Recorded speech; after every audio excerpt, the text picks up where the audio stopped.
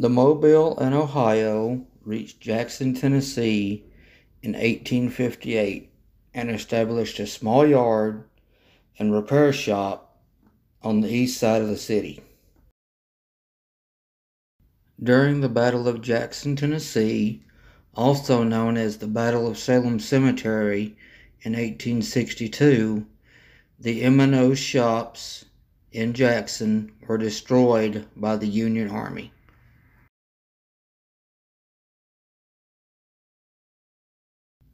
Jackson was important to the M&O due to its centralized location on the railroad. So a new larger shop was built south of the city. Named Claymore Yard, this shop and its successor would serve the railroad for many years to come.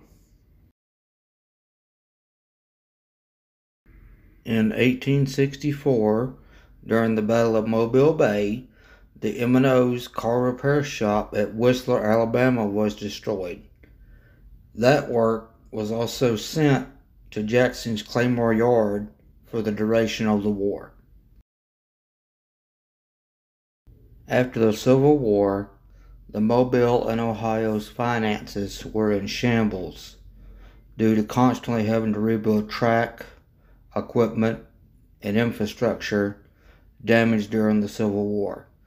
The railroad went into receivership, and the new owners decided to make a major investment by improving Claymore Yard. And by 1870s, the Claymore Shop Complex consisted of a 32-stall roundhouse with a 110-foot turntable, locomotive machine shop, forging shop, and a car repair shop. The Southern Railway gained controlling interest in the M&O during the early 1900s. A merger was attempted but never approved.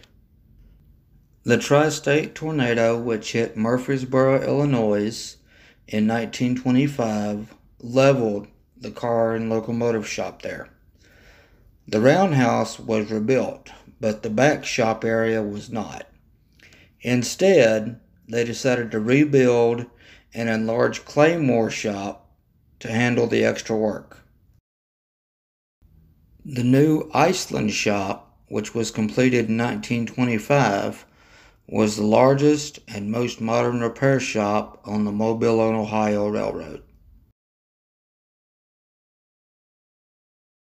In 1938, the Southern Railway sold its controlling interest in the M&O to the Gulf, Mobile, and Northern.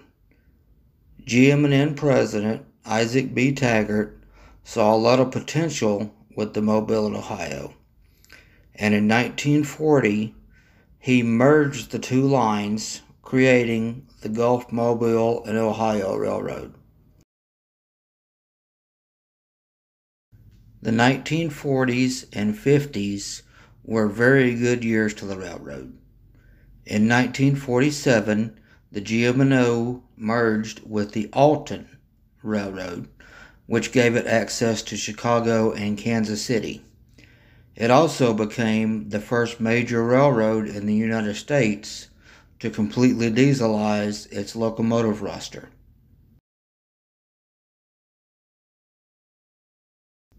In the 60s, fierce competition from the Illinois Central Railroad and the construction of Interstate 55, both of which paralleled the GM&O from Chicago to New Orleans, severely cut down on the railroad's traffic until the line was barely hanging on.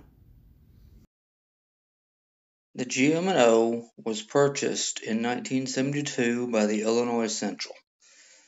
The new company, named the Illinois Central Gulf.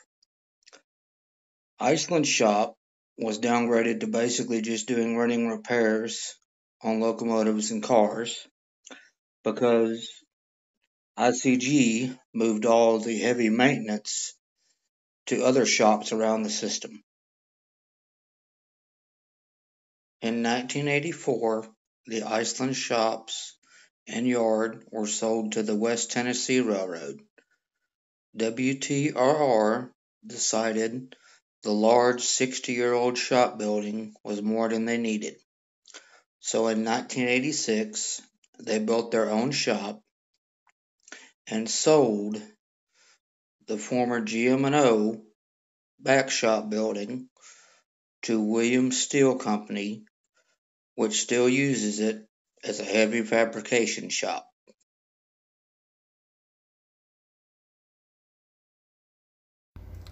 If you enjoy our videos, subscribe to the channel, hit that like button, hit that notification bell. You can also support us on Patreon. Links are in the description.